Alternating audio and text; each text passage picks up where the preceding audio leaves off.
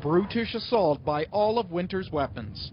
Temperatures of -30 made snow dry and light. High winds whipped the white stuff into whiteouts. The perfect blizzard. Coming from Halifax, anything can happen. It's absolutely insane. Even in this tough old town with a history of shrugging off storms, this was considered a thug.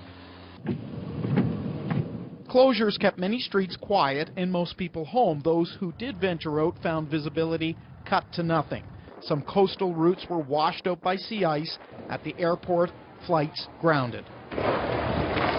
The dance of the shovels, performed by the chorus line of winter. And on the roads, 200 plows pushed snow aside again and again. With this wind, it tends to blow back in, so as fast as we're plowing it, Mother Nature's pushing it back in. Buses stopped running, so did police vehicles. The nor'easter dumped 40 centimeters of snow. The track of the low is actually about a couple hundred kilometers off the coast of Nova Scotia, and it's tracking off towards the north and east. So we're actually on the back side of the low, where the colder air is. Before even hitting Newfoundland, the power supply was maxed out, forcing the hydro utility to cut power to customers without warning. Street lights and traffic signals went out.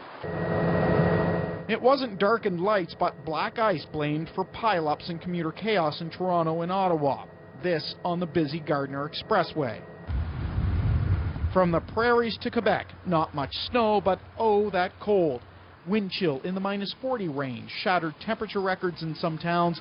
One couple nearly burned down their house trying to thaw frozen pipes.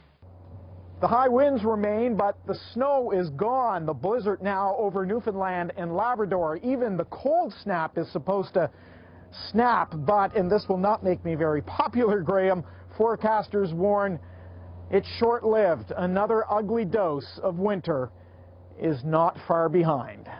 Todd Battis sporting his best storm wear for us in Halifax tonight. Thanks, Todd.